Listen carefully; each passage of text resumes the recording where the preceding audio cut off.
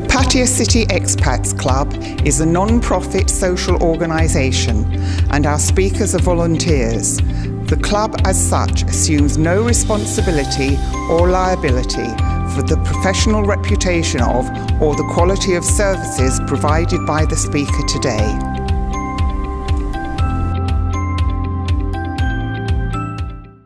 Next talker, Dr. Andy Barraclough. We've been really privileged to have him as a speaker a number of times.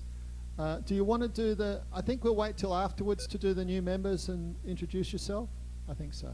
So he gave, I've said this before, he gave the most electrifying start to any speech I've ever heard anywhere at any time. It was on dengue fever, I think the first talk he gave at the club. And it started off with, I'll ask the question for you. Who here has had dengue fever? Put your hand up, right? Right? So it's like these sorts of numbers. People's jaws dropped, and then he said, so there's about 80 people in the room, say, 40 of you have had dengue fever and don't know it. After that, you could have heard a pin drop, right? It was like, because apparently, I learnt this from this man, the first mosquito you get bitten by, there's 4 different strains of dengue, no problem. You think you've got the flu, but you don't have a runny nose. If you get bitten by a different strain of dengue fever, that's when you get the hemorrhagic dengue fever and you go to hospital. So I've now set a very high bar for you to live up to, Dr. Andy Barraclough, and he's going to come here and give a talk sometime about his amazing life as well and the work he still does in Thailand. But this talk, of course, is about the COVID vaccine, facts, fears and fictions. I hand it over to Dr. Andy. Thank you so much for coming. Big round of applause for one of our best ever speakers.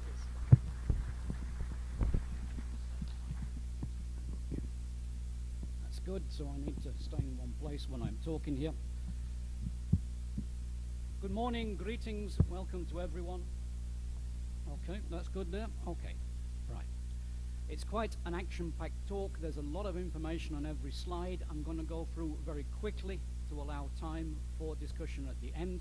I'd ask you to please keep questions, comments to the end when I'll try and answer, and I'll stay behind for a little bit longer to discuss with any people particular issues. I regret I have to read this in full.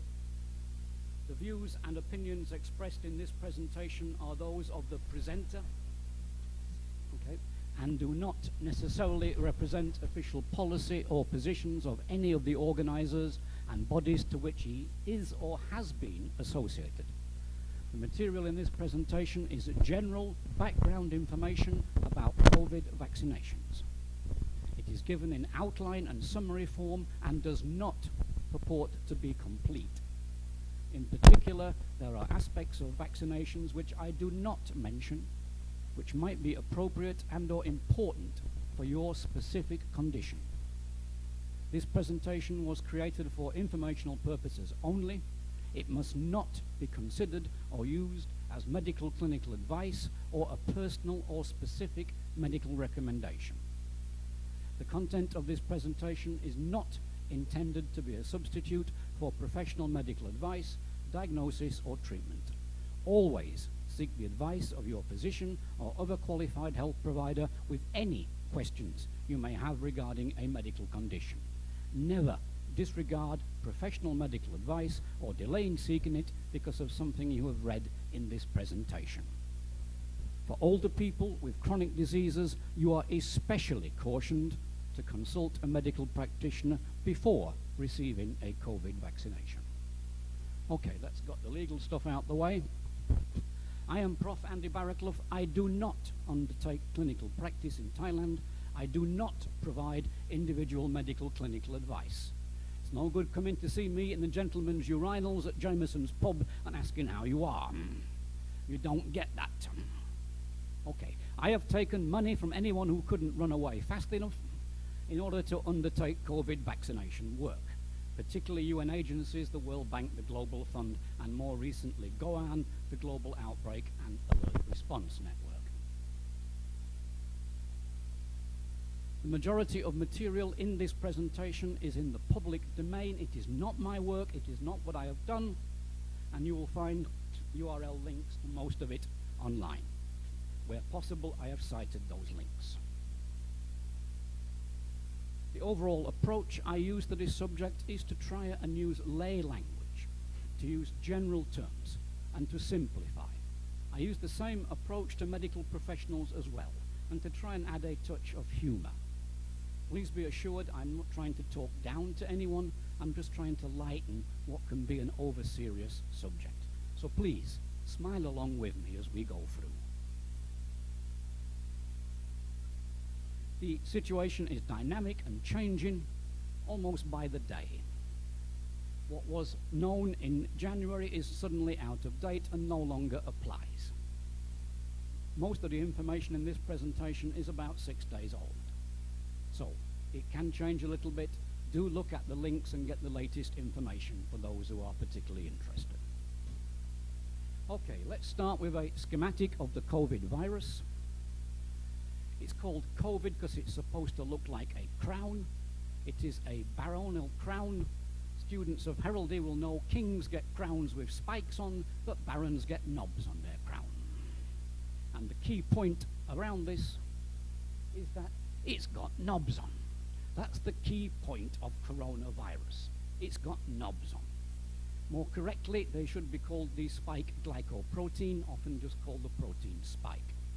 Please also take a look at the little membrane protein, the green bits, because I'm going to talk about those a little bit later as well. The point about these knobs for COVID-19 is that they are especially sticky knobs. Indeed, they're about 20 times more sticky than SARS. So SARS was also a coronavirus, but COVID-19, the knobs are much stickier. And I'm going to explain exactly what I mean by that. The way that COVID infects the body is it binds to a protein on the outside of cells called the ACE2 protein. This protein is present particularly on the ciliated epithelial cells, which basically means the hairy bits. This protein acts like a cup, a receptor. The knobs on the virus fit physically and chemically into this cup. Those knobs act as the key to the door. They open the door to get into the cell. That's how COVID works. So, the point about COVID is the knobs stick to the hairy bits. I see some of you had that problem as well. Right. ACE2 is vital for body function. It helps to regulate processes such as blood pressure. It promotes wound healing, and it controls the rate of inflammation. One of the major problems in COVID infections is runaway inflammation because this protein has been closed down by the virus.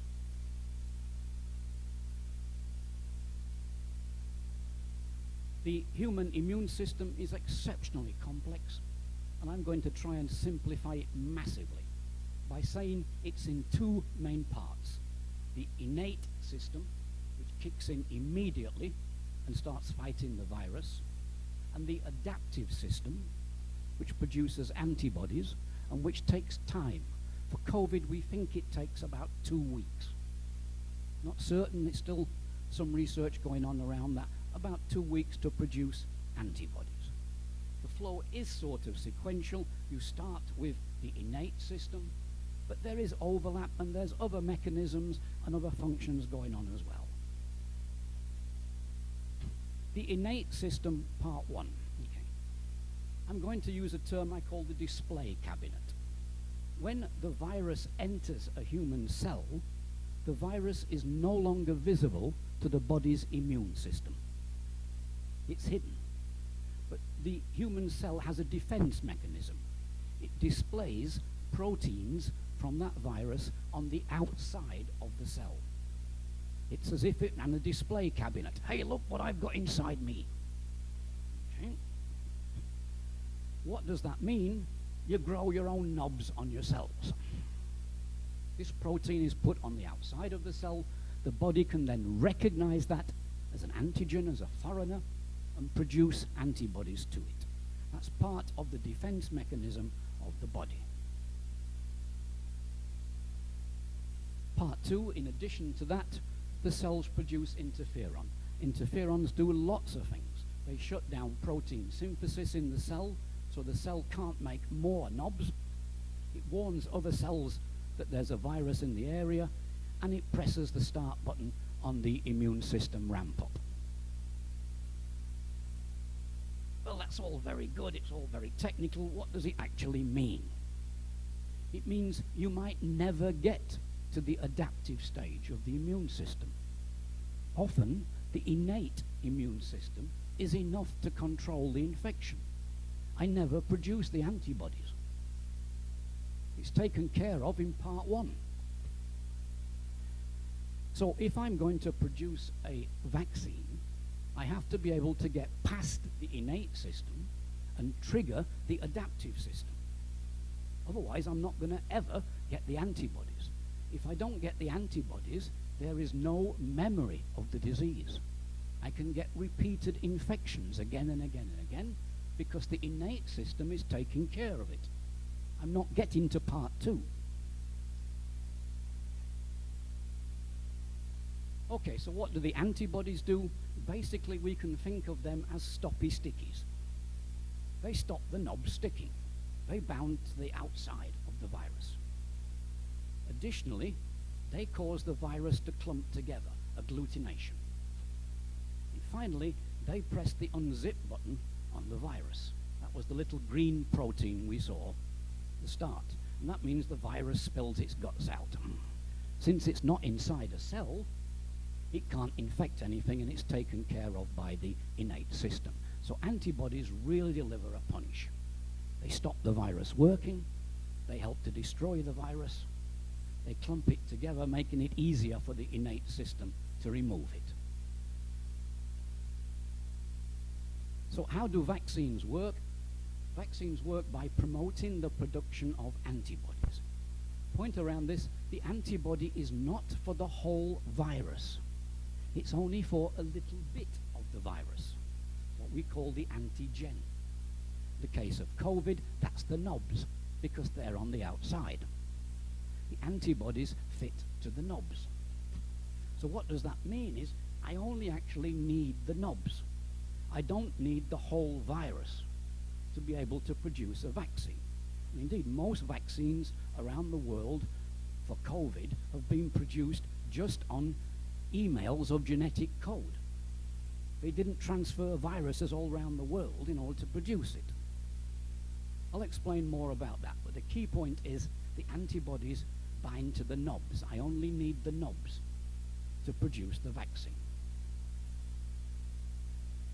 Vaccines, we have 3 main approaches. Of course, there's always someone who's going to go outside the box, so there's 2 or 3 other ones, but we're going to ignore those for now and keep to these 3 main ones. Using the whole virus or bacteria, using subunits of the virus, that's the parts that trigger the antibodies, or using the genetic material. And all 3 approaches are in use. The whole virus is being done by Sinopharm in China and Sinovac. AstraZeneca and the Sputnik V from Russia are using the knobs, and genetic material is from biotech, Pfizer and Moderna, and many others. If I look at the whole microbe approach, there are within that approach 3 different types. Vaccines are not really alive, so I can't say I killed them, but I'm going to use this lay term and say I've killed it. I've inactivated the virus. That's the type of material we use for influenza vaccine and polio. I can use a live active virus, but I've weakened it. I've taken the pickaxe handle and beaten it around the head enough times that it's going to behave. And that's the kind that we use for measles and chickenpox. Or I can use a viral vector vaccine, which was developed for Ebola, and I'm going to explain more about the viral vector in a few slides' time. So 3 different major approaches to producing the vaccines. If I take the parts, I'm going to use the knobs from the outside of the vaccine. The problem with that is, how do I get the knobs inside the cell? Before, I had a virus to carry them. if I'm going to use just the knobs, how do I get it inside the cell? And a new technique developed for anti-cancer drugs uses solid lipid nanoparticles. So a lipid is a kind of fatty soap. If you've ever washed with palm olive soap, you know it's soapy and greasy at the same time. Okay? So this fatty soap is used to get through the cell membrane. It's a minute particle, it's very high technology, it's a recent technique, but it does work. It develops, so I put my knobs inside this soap bubble, the soap bubble delivers them into the cell. And that's an approach being used by the University of Pittsburgh in their lipid nanoparticle vaccine, not yet released for use. Okay? Another approach is to use the viral vector approach, which I'll explain next. In the viral vector, I take a harmless virus. In the case of AstraZeneca, that was a virus that causes influenza in chimpanzees.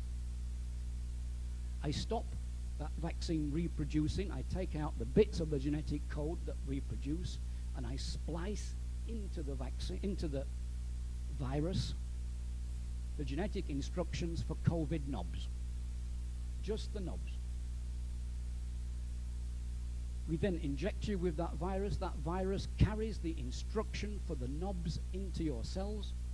Your cells then produce the knobs on the outside, which trigger the antibody production.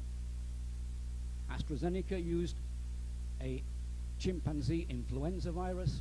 The Russian Sputnik V used a human cold virus, an influenza virus, called an adenovirus. Okay? Very high technology to get a little bit of genetic code. So I'm using a completely different virus to carry a genetic code into your cell, which will produce COVID knobs, which your cell defense mechanism will then display on the outside of the cell, and that should trigger antibody production. The Russians with Sputnik V have taken this a step further because they use two different viruses. In the first vaccination, they use adenos 26 virus. When you go for the second vaccination, it's a different virus. They use adenos 5 virus.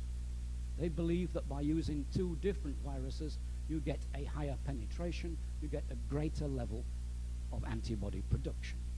There is also a clinical trial taking place using one vaccination from AstraZeneca and one from the Sputnik V to see if that will also increase the odds.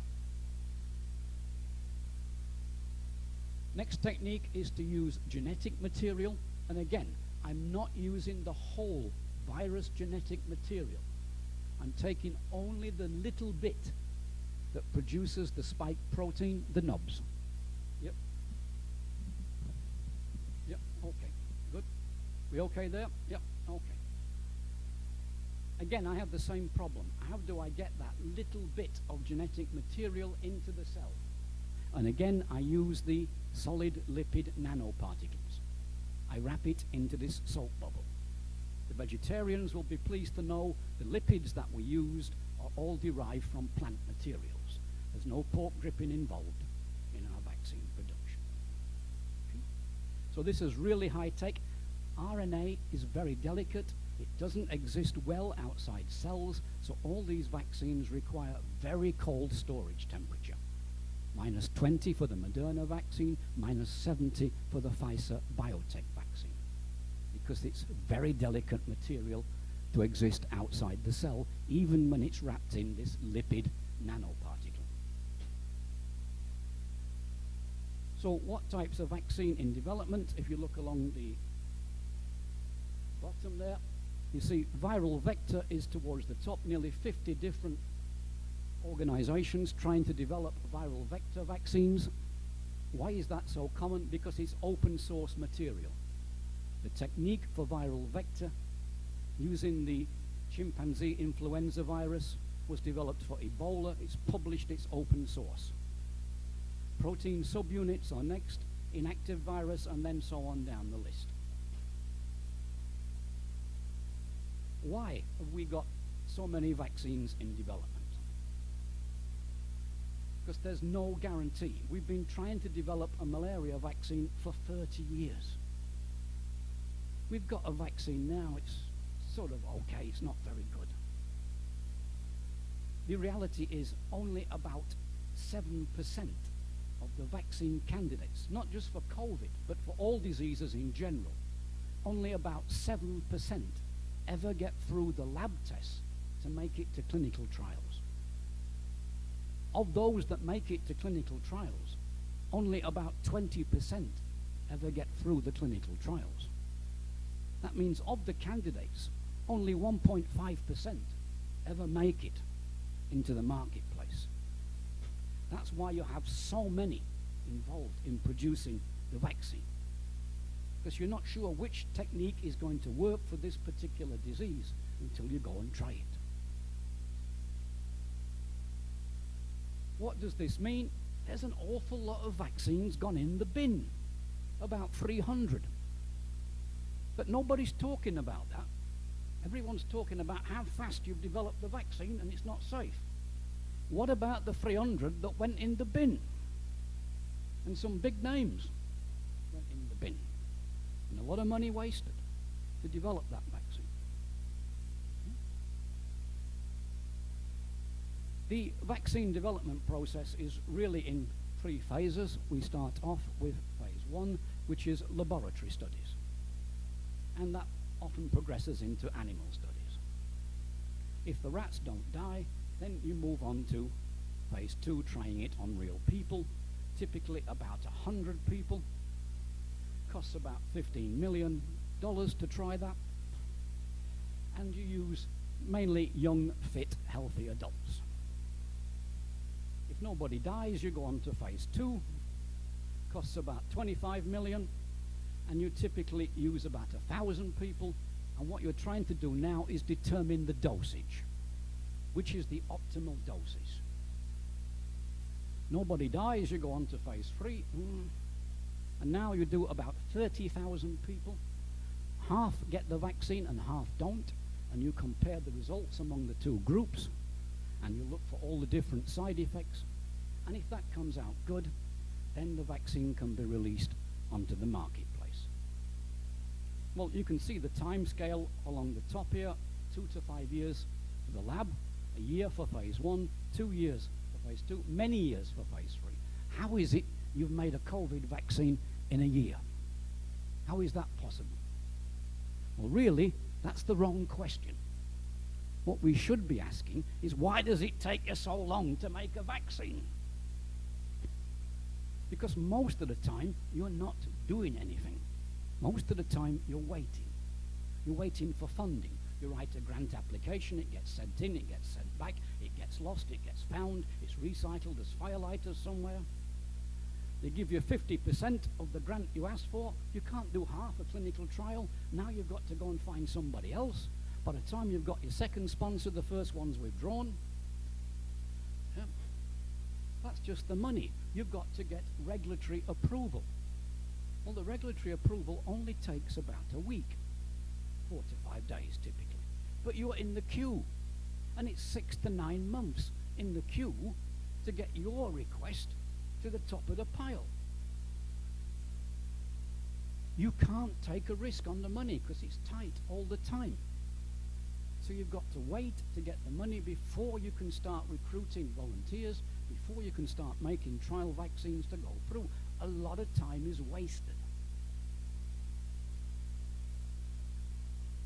So has the vaccine development been rushed? How can it be done so quickly? Well, of course, the number 1 reason is money. And the number 2 reason is money. And the number 3, 4, and 5 reasons are money. Firstly, there was a lot of money. The US alone put 700 million in. The UK about the same. The EU threatened to pay, and I'm not sure they ever did. Okay. So from the US, 9 billion. For malaria vaccine, we've had 700 million over 30 years. We're saving up for a down payment on a new test tube. And we've got not only that, This was high-risk money. What did that mean? As soon as the lab test showed the vaccine might work, went ahead and produced the vaccine enough for phase 1 and 2 clinical trials. A number of companies had to dump that vaccine. They paid for it to be produced, but they never got through phase 1 trials. That went in the bin. That money was wasted. So the agreement on the money wasn't just big money, it was high-risk big money. And that really impacted across the whole area. Take the risk, don't wait. Start recruiting the volunteers now. Use the money now. So the minute you've got regulatory approval, bang, you can start the clinical trial. It's made a huge difference. Around the vaccines, bear in mind, techniques were developed for the Ebola vaccine. That really pioneered the way for rapid vaccine production. So that was known about. Also, because of SARS and MERS, the COVID virus was known about. So the technique of viral vector was known about, open source, published information. It was there ready. WHO had also started a program of Disease X, which was to have available ready a vaccine platform. So when the next pandemic disease hits, we're all ready to go. That work was not complete, but at least it had started. Some of the basics were there. They never expected it would be COVID. They thought it would be a new kind of Ebola. So it wasn't really focused around that, but at least some basic information and some of the techniques were available. The regulatory authorities which give permission were on board from the start. We didn't have to wait 9 months for regulatory approval. It was there straight away. So, key message, lots of money, and we knew about sticky knobs. But let's not pretend everything is wonderful and great. All the approvals granted so far for the vaccines are emergency use listings. That's different to full-level approvals. Less data is required for those. If you're really interested in it, you can watch a video from WHO which explains the process on the emergency use. So they're only allowed for use because of the emergency conditions. And there have been major differences between East and West in how they approach the authorization of the vaccines. It appears clear that the Russian vaccines were in use before phase 3 trials had even started. The Chinese vaccines were in use before phase 2 trials had started. Okay. Quite different approaches between East and West. Sputnik 5 Russian ones were in use before trials were completed. Data has now been published on the Sputnik 5. And that's not to say that the Chinese vaccines are bad in any way, just that they seem to have using a different system to the West. In the West, all the data was published, but frankly, a lot of it was very messy, particularly around the AstraZeneca vaccine. Some people even called it a dog's breakfast because they messed up the dosing cycle through it. The consensus opinion, it was just enough to scrape through an emergency use listing. Since that time, much better data is available, and it now qualifies easily for emergency use listing. But it's not been an easy path. COVID vaccines, there are currently, as of the 5th of March, 261 in development. The link is here, you can check it out, it's updated twice a week. In January there were 291 and there were 13 vaccines already in use around the world. The churn is around 50 per month, around 25 drop off and about 20 new ones come on each month. But remember our 1.5%. Out of this 261, we can expect perhaps 3 new vaccines to make it to market. There are 13 vaccines known to be in use. The ZF2001 in Uzbekistan is probably not going to command world attention, but other ones are well known to you. EUL is emergency use listing by WHO. People misunderstand. WHO does not go around looking for vaccines to add to its authorised list. The manufacturer must apply for emergency use listing. If they do, then it can be granted if all the conditions are met. So there's a wide variety of vaccines around and in use. How do the vaccines compare? AstraZeneca is normal refrigerator, that is 2 to 8 degrees storage. Needs 2 doses, depending on which particular set of data, between 60 and 90% effective. The Moderna vaccine, which is an RNA vaccine, 2 doses, 95% effective, must be stored at -20. Pfizer BioNTech, also an RNA vaccine, 2 doses, 95% effective, must be stored at -70 degrees centigrade. The Russian Gamaleya Sputnik V or Sputnik 5, depending on your particular way of announcing it, a viral vector vaccine, 92%, again stored at 2 to 8 degrees. How does vaccine effectiveness compare?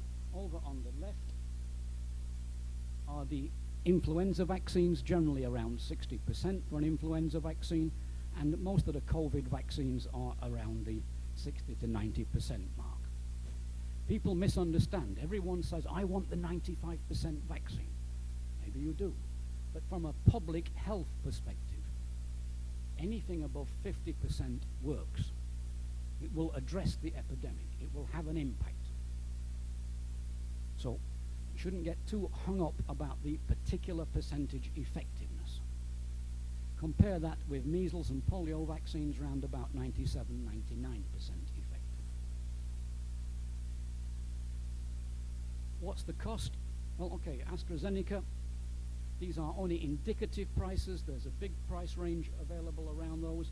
It's believed the European Union screwed the price down to $2.30 for AstraZeneca, which may be why they can't get any delivery.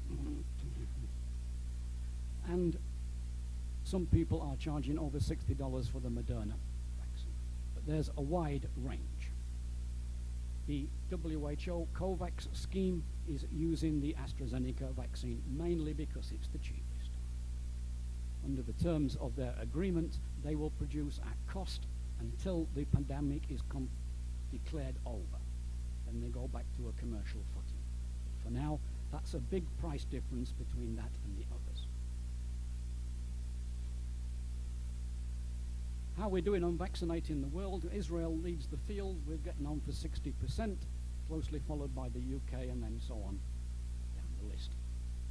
So over 40 million vaccines have been given worldwide. Okay. If there was major activity, if there was major problems, I think we would know. Okay, a few myth busters to go through, just because there is so much misinformation out there. Okay. This is pretty obviously fake news, which says you must have the vaccination into the penis, which might be a problem for the ladies.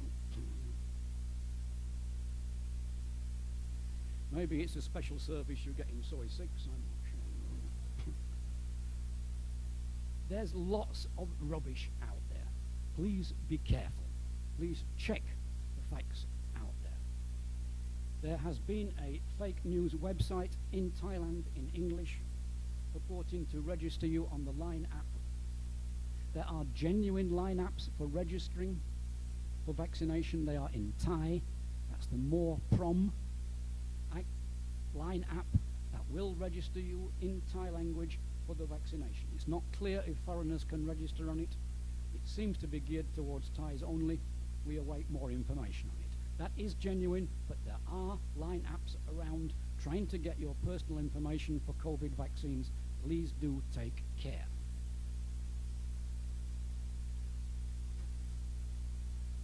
COVID cannot be transmitted by mosquitoes.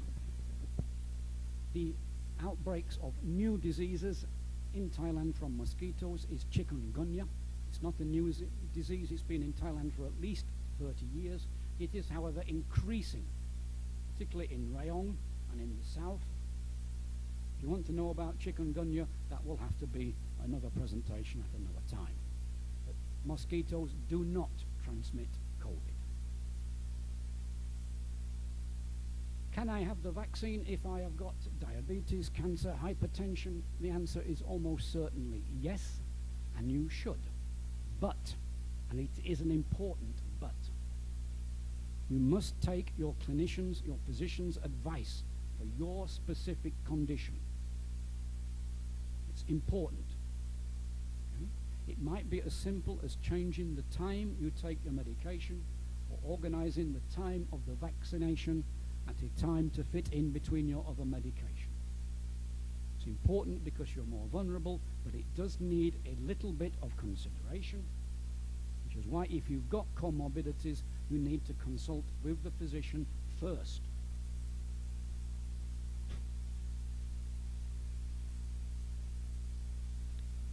Am I too big or too small to receive the vaccine? Well,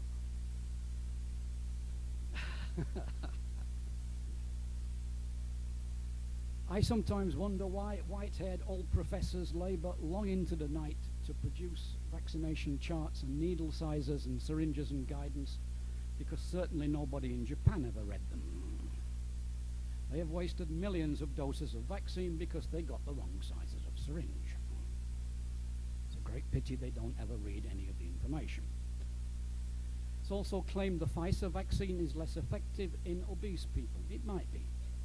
One of the reasons also might be that currently all the COVID vaccinations are intramuscular. That is, into the muscle. Many of the vaccinations are intradermal, just under the skin, or subcutaneous, a little bit deeper in the skin. This is right into the muscle. So, for people who are obese, as a very rough guide, that means more than 120 kilos, you might need a longer needle. And that advice is given and recommended, shown on all the charts and all the briefings and all the trainings that we do online for COVID, particularly in the Southeast Asia region, where we have multilingual training in how to administer the vaccine available. So larger people might need a larger size needle to get through into the muscle. Very low weight people, the muscle might not be enough, might not be large enough, so the vaccination can be given into the thigh, and low weight we generally mean below 40 kilos. Those are only rough guides. Of course, it depends on your height and body mass index overall, but there are things to take into account when having the vaccination. Religious concerns, well, why would there be any religious concerns here? Well, some of the vaccines, not all, are developed from a cell line which originally came from aborted fetal material.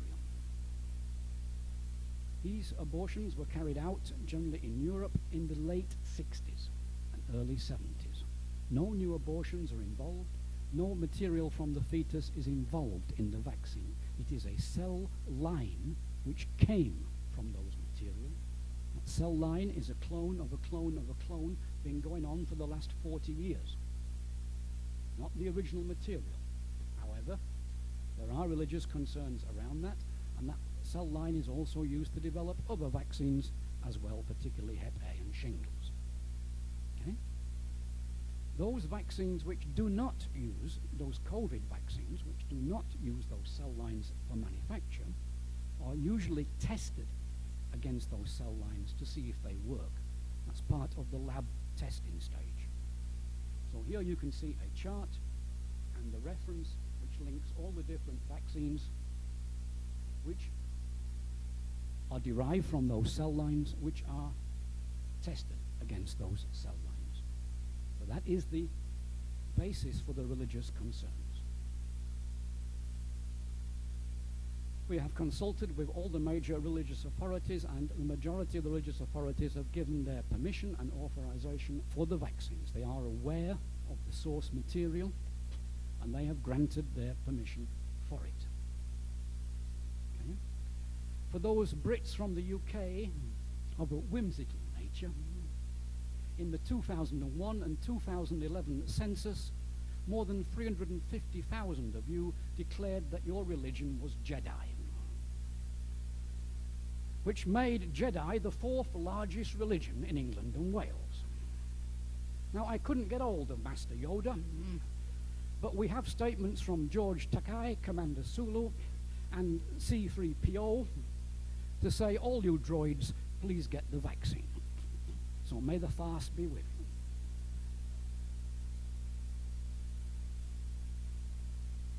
These RNA vaccines are going to affect my DNA? No, they're not.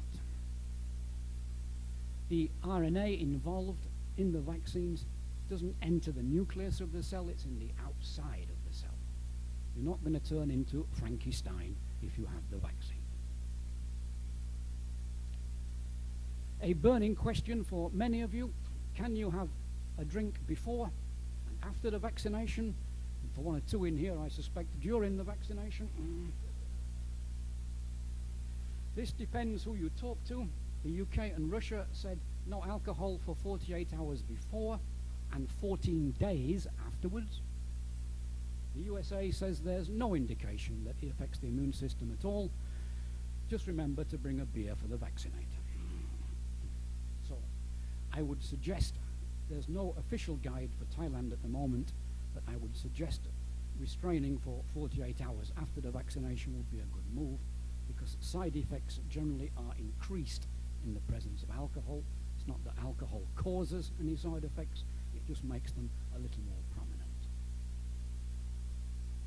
Can the over 80s have the vaccination? Yes. Well, over 80s have died. Well, I have news for you, over 80s die every day. In Europe, about 1 in 15 die every year. Okay, in this age group, we have to expect death rate and compare that death rate. If we look at the high vaccination level countries, Israel and the UK, we're seeing reduced deaths among the over 80s. Are there any long-term effects? If I have the vaccine, will I test positive for COVID? Well, that depends what kind of test you have. The antibody test, yes, you will test positive. On the PCR test, no, you will not test positive for COVID. That detects the presence of virus. If I've had COVID, should I still be vaccinated? The current advice is yes, still be vaccinated.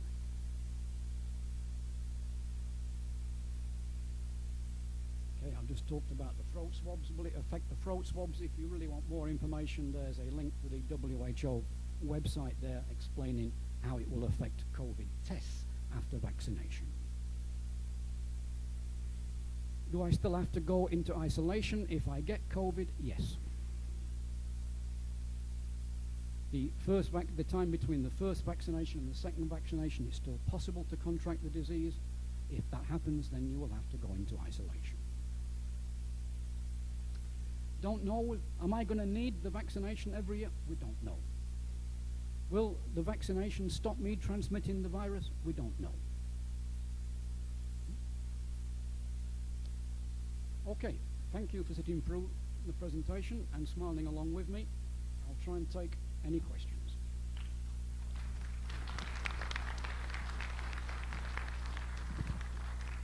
Well, I can't speak for everybody, but I thought that presentation was absolutely fantastic. And I wasn't lying about the world-class PowerPoint presentation. What I would say, and what I really jumped up was, just one question per person. If you've got more than one question, if there's time, we'll come back to you. But one question when you get up. If you've got allergies, food insensitivities, intolerances, should you avoid having the vaccine? Not the COVID vaccine. The influenza vaccine, I know that you've got problems with eggs. There are no eggs involved in the COVID vaccines. However, as always, check with the clinician on the particular one. So remember, these lipid nanoparticles are usually plant-based extracts. So if you're allergic to palm oil, just possibly, there could be some reaction. I don't know. Thank you, Doctor, for the very interesting presentation. My question is, what happens, if anything, if on the biotech Pfizer administers is the wrong temperature administered, because it has to be very cold. What happens if it is administered at the wrong temperature? Okay, two parts. The vaccine is stored at -70. It comes with what's called a vaccine vial monitor, which is a color-coded, temperature-sensitive button on the top of the vial. Once it's out of -70, you can't administer it to you at -70. It's a block of ice. Okay, you'll have to wait for it to reach round about 2 degrees. Okay, and that is a problem, because if you don't have a large number of people to vaccinate, you're going to waste the vaccine. It's good for about 24 hours outside -70. If it's stored at 2 to 8, the latest advice is it's good for 48 hours. So you could keep it in the fridge for a day if you needed to. But prefer to take it out. It must reach at least 2 degrees before you try to vaccinate it. I would prefer it to be at room temperature before it's vaccinated. Okay? When you inject into the muscle, remember these are intramuscular injections. They're going right inside the muscle. If it's cold, it can cause cramping in the muscle. So it's better to be at room temperature. But then you need to have a long queue of people, long queue moving through very quickly. Okay? Yep. It's okay, you can ask. It's all right. It's okay. All right.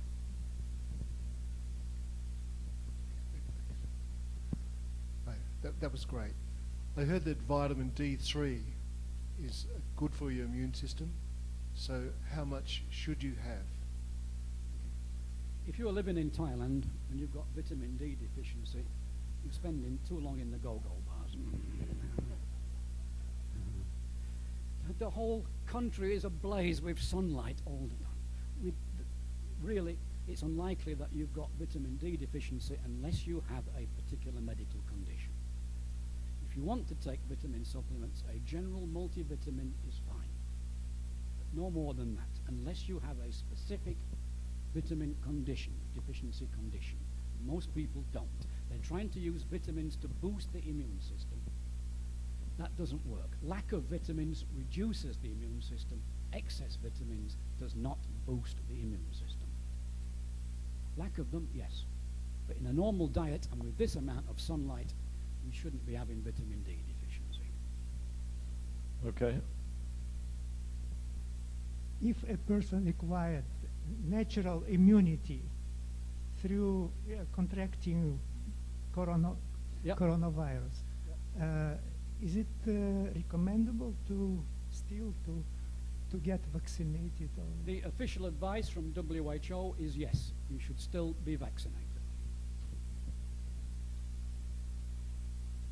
I don't try to defend that decision, I state it for what it is.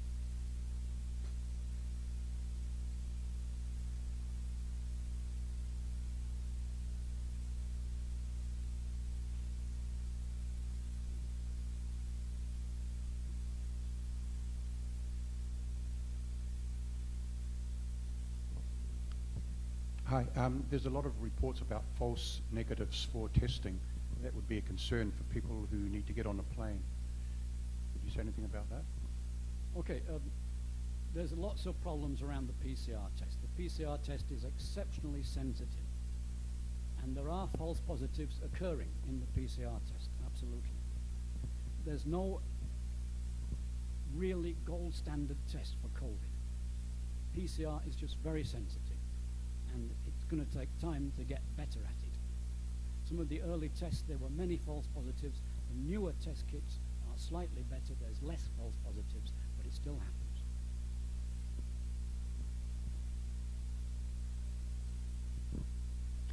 Andy, thank you very much. I'd like to suggest that the World Health Organization set up a standing $1 million to the first doctor, nurse, researcher, or otherwise to alert us to the next pandemic. And also $100,000 to the first person suggesting any measure which reduces the reproduction ratio by a measurable amount. Because everything, if you had 10 people coming up with suggestions like that, that's only $1 million. the cost of this pandemic is of the order of 10 trillion. Okay, the US just passed 2 million as aid to get the place back on the road. Thanks. Would you agree with that? I would, unfortunately. I think World Health Organization, it's not something within their mindset, within their organization and bureaucracy they could even consider.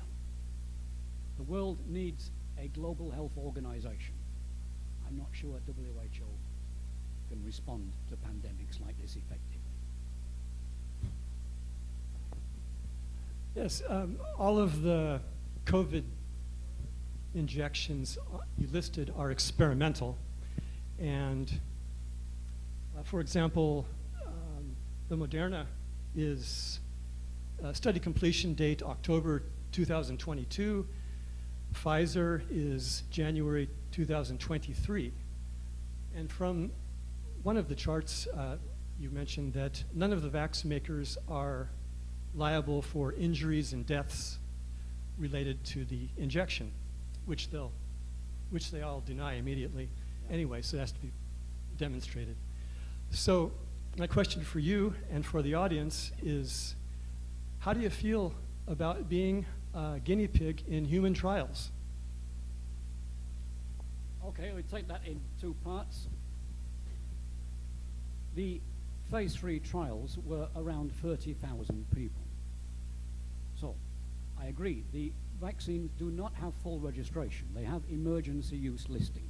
They would not qualify at the time in December when most of them were given emergency use listing for full registration. Further studies are needed. Yes, we're taking the risk on emergency use listing. Absolutely.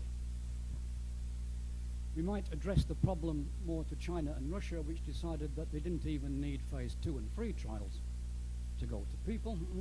But yeah, it's a risk. You have to be willing to accept emergency use listing. However, we're now at 40 million people. I think that's a reasonable body of evidence coming along.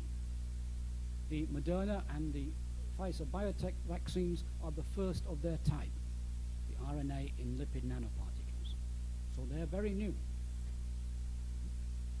Again, they have achieved emergency use listing, so it's a case of balancing the risk. What's the risk of COVID? What's the risk of the vaccine? The risk from the vaccine appears very low. The risk from COVID depends on the country and the circumstances. In Brazil, the risk from COVID is huge. Here in Thailand, it's small. Balance the risk according to the circumstances and make your decision. Okay, Bob. Yes.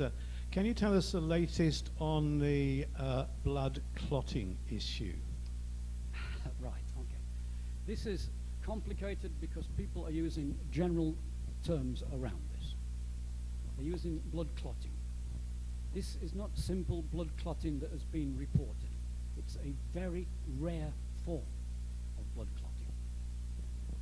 It is with exceptionally low platelet counts. If you've got an exceptionally low platelet count, you shouldn't be able to get blood clotting. So something strange is going on.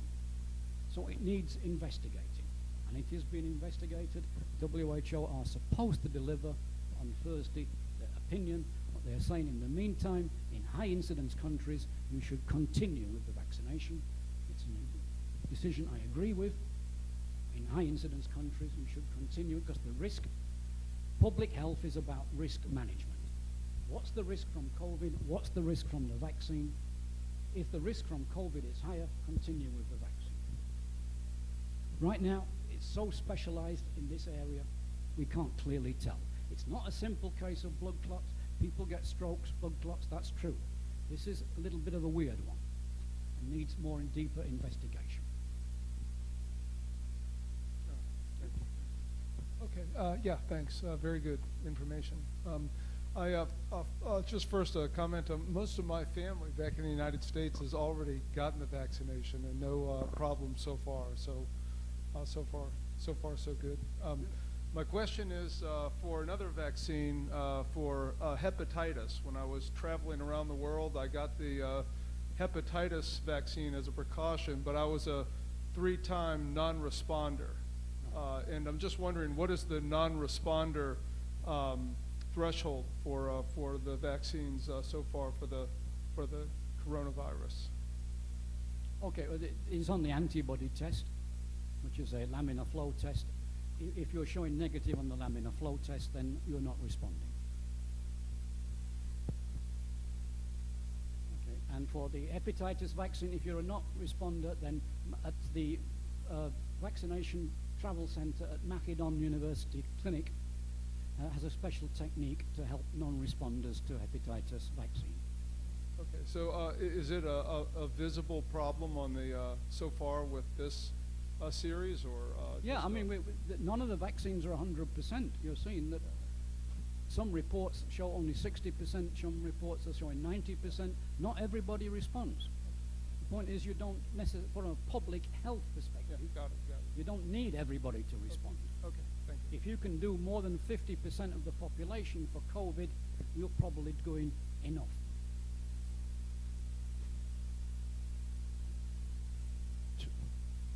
Just a note to everybody, please be a bit patient. We're trying to get round to everybody.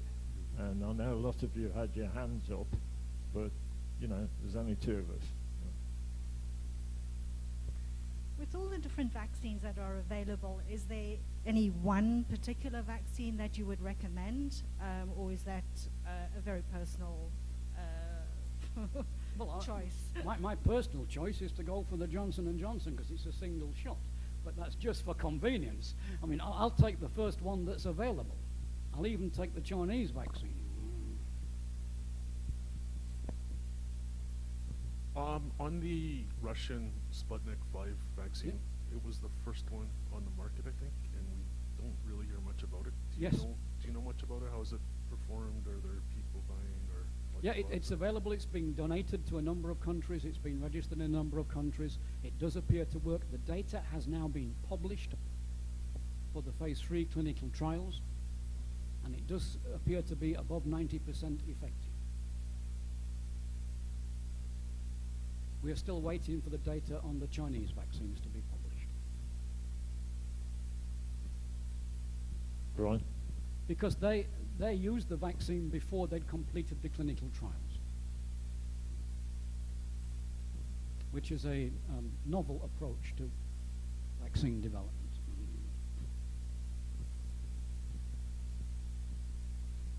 Brian? First, I'm very impressed at your knowledge and expertise on this. I mean, it struck me when you spoke about the blood clots. It's been quite noticeable the British media didn't pick up on the complexity of this, whereas, you know, professors in the Netherlands and in Germany have picked up on the fact that it's a very rare type of blood clotting. So I was really impressed at that you were on top of that. Somebody was questioning the liability. My understanding from what I've read, and I do stand to be corrected, is that one reason the European Union was so slow in its negotiations was that they insisted that manufacturers take full liability, whereas in Britain, for example, they didn't insist on that. So my understanding is that manufacturers do have liability. For those people who are very concerned that there's no liability on the part of the companies, my understanding is that they do have liability in many cases. It's not as clear-cut as that, unfortunately. It's rather more complicated, and it's linked with the authorization level. So because the national medicine regulatory authorities involved are complex, particularly in the EU, because you've got the European Medicines Agency, and then you've got the national agencies involved as well. It is around the level that they've authorized. Right now it's emergency use listing. It's not full authorization. Under EUL, you've already got limited liability on the manufacturer. So just by the virtue of the fact that it's EUL and not fully regulated, the liability is already limited. Then they've negotiated on top of that. And it's different countries, medicines agencies have done different things. It's really a dog's breakfast across Europe on the liability. I wouldn't like to hazard where it will go. Hi Andy, what are your views on an individual having 2 vaccinations of different types? Is there a benefit? I would suggest that if you want a second vaccination, you have an antibody test to see if you've got antibodies. If you've developed antibodies, there's no point for a second vaccination. Every vaccination carries a risk. It might be a small risk, but it is a risk. You should not be stacking up your risks if you don't need them. If the antibody test comes back negative, then it's worth considering a different type.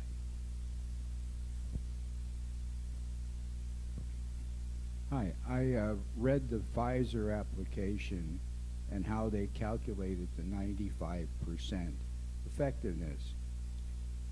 However, when I look at the numbers globally, you have about 10% of the population that's, or 5, getting COVID.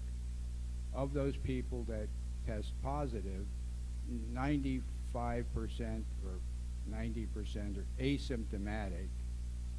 Of the 10% that are symptomatic, 10% of those are seriously ill and whatever percent die. How do you calculate 95% efficiency when such a small percentage of people actually get sick? Yeah, it's a real I understand challenge. the statistics of the application. And that's why they're only under emergency use listing.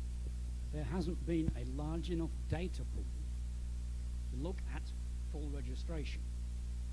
Unfortunately, the calculation of the efficiency is beset by which organization undertook the clinical trial. So it's very difficult to compare them. We're comparing AstraZeneca with Moderna. The trials were done by entirely different, and they used entirely different mechanisms for calculating the efficiency. And even the same vaccine, like AstraZeneca, the trials undertaken in different countries by different organizations have come back with entirely different numbers, partly because it is a very small percentage, but also because they use entirely different techniques for calculating the efficiency effectiveness level. So it's a mess. Thank you for your well laid out presentation. It was just excellent.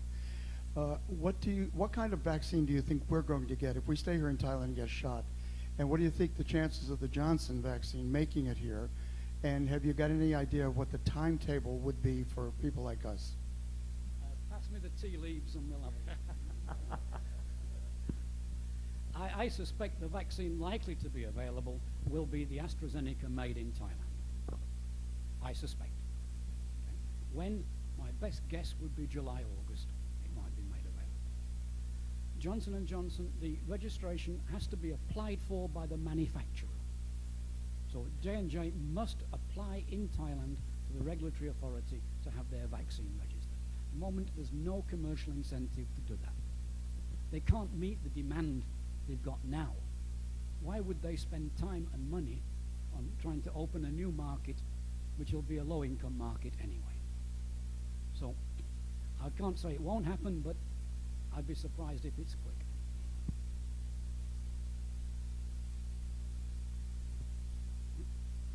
Thank you, Miss and Doctor. How much data is available to researchers who would like to assess the effects of a coronavirus vaccine on young people? On young people, the simple answer is very little. And by that, I mean people under 16 years of age. For some countries, under 15 years of age. Vaccine has not been tested. There is a trial going on now in the UK, which is, I'm afraid to say, deliberately infecting school children with COVID to see how effective the vaccine might be.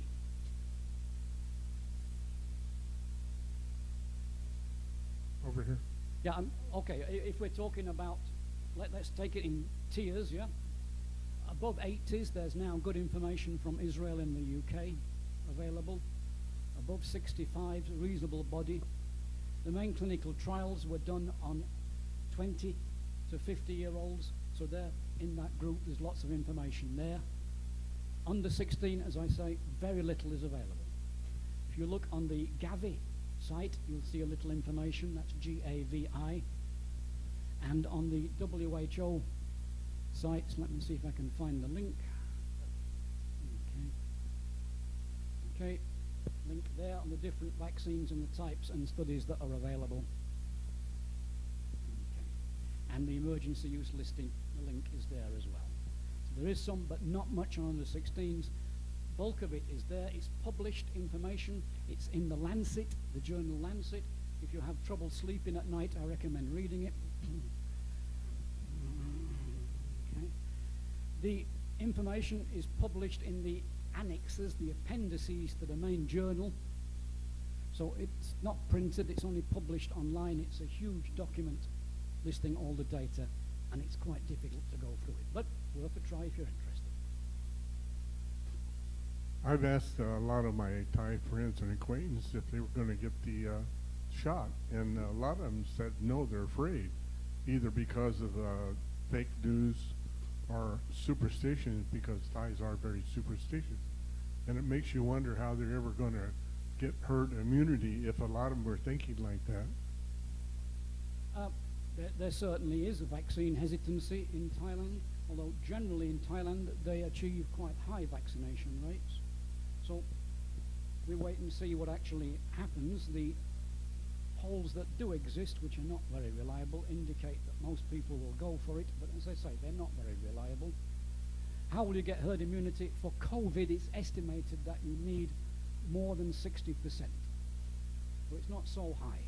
For measles, we need better than 94% because of the infectious nature of measles. COVID is not so infectious. It's believed 60%. The new variants might change that calculation and require higher ones. But that's the sort of indicative figure. It's probably possible to achieve that in Thailand. Remember, to get that, the vaccines aren't 100%. You would have to vaccinate 70 to 80% of the population. Okay, well. Andy, a year ago you spoke to us. I would be curious as to what day you spoke to us. Do you remember? March? February? I believe it was in March 1 year ago. The reason I say that, at that time you spoke to us also about Ebola and some of your past experiences. Outside, I asked you point blank about coronavirus and what you thought would happen, and you gave me a very pessimistic point of view. My question to you is, it lived up to your expectation that it would be bad? And have you been surprised that so many people have died, like in the USA, 532,000? Also, next year, will you talk to us, and what will you be saying then? Okay, let's take part one. As COVID lived up, it's far exceeded my most pessimistic views. The number of deaths are high. I have lost colleagues and friends this year from COVID. So yes, it's far in excess of what we expected, what I expected to happen anyway. Will I come and talk to you next year? Just one more question. I have a friend in Europe. He's got 2 young children, 11 and 12 years old. What is the implications for him traveling to Thailand? For right now, for children, vaccination is not recommended. We wait and see. I expect within about 12 months there will be a vaccination for children. It's debatable whether it's really needed. Children don't suffer that much from COVID. But for him, he will need to be vaccinated to travel. Children don't.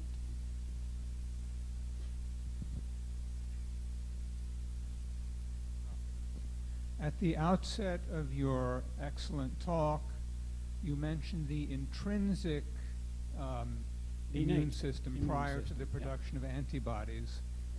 Is there anything we can do to strengthen that intrinsic system?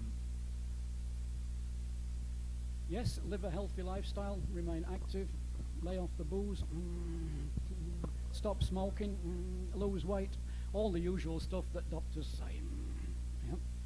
As we get older, often our immune system weakens. It's important to be aware of your own health, and to try and manage that health. Here in Thailand, there are two particular health issues that expatriates don't normally address, and that's iron and iodine. In the soil in Thailand, from Myanmar, Burma, all the way through the Thai Peninsula down through Malaysia and Indonesia, there's very low levels of iron and iodine in the soil. And that's why Thais from a long time ago used fish sauce. Fish sauce is not just a condiment, it's a medicine. It contains high levels of iron and iodine, and that puts it in your diet. In Western countries, they iodize salt. Because salt wasn't in common use, here it's in the fish sauce. So, put fish sauce on your fish and chips and you'll be okay. A very interesting talk, and I know there's a lot more questions, but we're stuck for time. I'd like to congratulate you. A mass interest and very interesting. One thing I've got to say to you, Doctor, is do you think this is a normal virus that's found a way of changing its way to get into our body, or has it been engineered? I don't believe it has been man-made. I have my own theories about how it came about. I have no evidence for them, so I will not expound them. I don't believe it was man-made. I believe it was mutated. But I believe there was some help in the mutation along the way. Okay.